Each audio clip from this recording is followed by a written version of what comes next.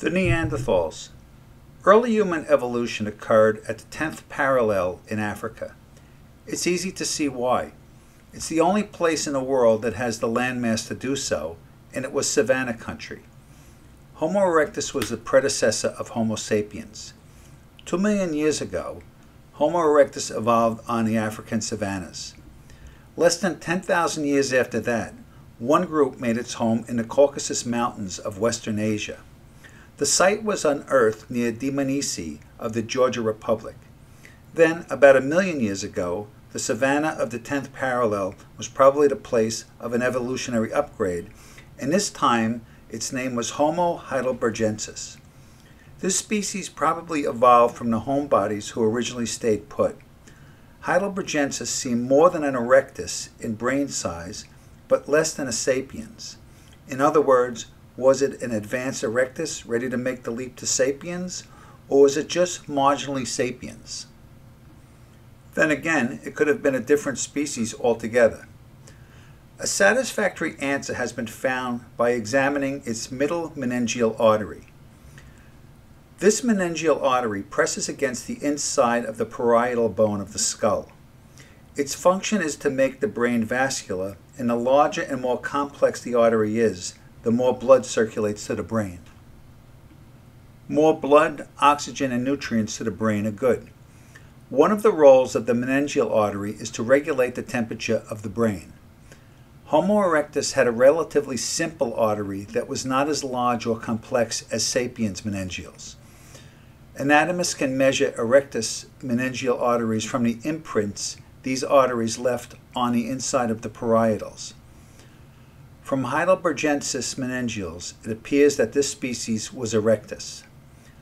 Heidelbergensis was active and highly mobile and soon made contact with the Dmanisi clans who straddled the Asian and European frontier.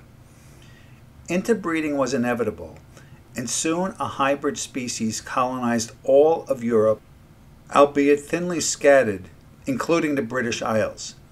As usual, environment and climate cultivated and styled gene expression until a familiar face began to emerge, that of Homo neanderthalensis. Another group moved east from the Caucasus Mountains and evolved into the Denisovans, the eastern siblings of the Neanderthals. The Neanderthals were the product of the hybridization of two erectus populations. The lack of complexity of both erectus middle meningeal arteries show this. Regardless, Neanderthals must have undergone an evolutionary surge while in Europe because they began to show the physical traits of modern humans, such as a rounded occipital region of the skull and a complex meningeal artery. Neanderthals may not have been sapiens, but they were no longer erectus either. The 400,000-year-old Swanscombe woman of England is a shocker. Even though the Natural History Museum of England classifies the specimen as Neanderthal, its meningeal artery was as significant and as complex as sapiens. How did that happen? Its meningeal and rounded occipital rule out an erectus grade. The occipital lobes and the cerebellum are sapiens in configuration. One possibility is that Swanscombe woman was an archaic Homo sapiens, perhaps just at the species threshold. The other possibility is just as eye-opening.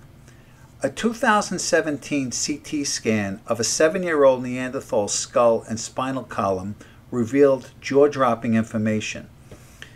Its brain had only reached 87.5% of its adult size, compared to a 7-year-old Homo sapiens brain reaching 95% of adult size. In humans, that last 5% is all about cognition, and it takes until our early 20s to finish growth. By the looks of it, it may have taken Neanderthals longer to reach peak intelligence, ending up with a higher average intelligence than Homo sapiens. Think about chimpanzees. Their brain reaches 90% of adult size at 4 years old, while humans achieve the same at 5 years old. Neanderthal population hubs were in northwest Europe. In addition, certain vertebrae had not yet fused in the young Neanderthal's backbone, where it would have fused in a Homo sapiens by age 5.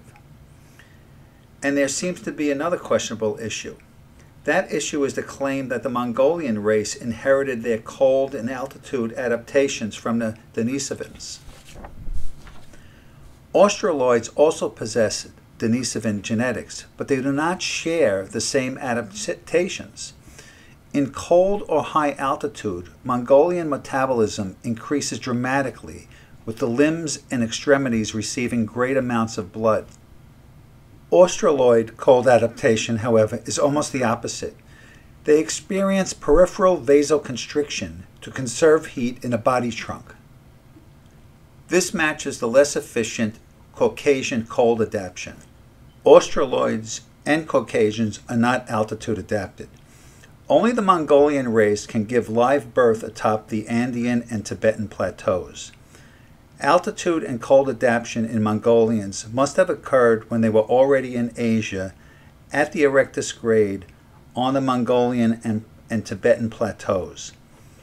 The third fallacy about Neanderthals is that they were short and squat.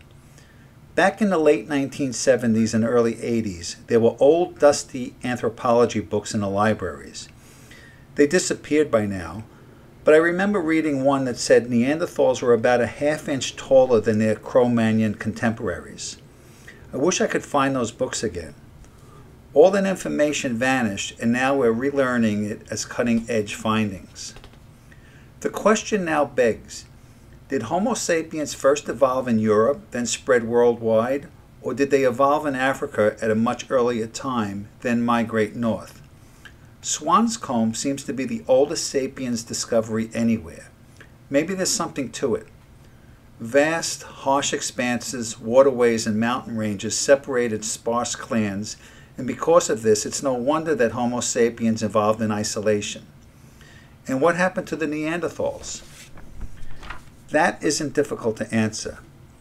Like all hunter-gatherers, Neanderthals and sapient tribes were territorial, violent, and bloody. There was killing on both sides. However, the biological drive to diversify their genetics, the biological caution to avoid inbreeding, motivated Neanderthals and sapiens to mate and hybridize. Sapiens probably greatly outnumbered Neanderthals and were prolific breeders. Homo sapiens inundated Europe.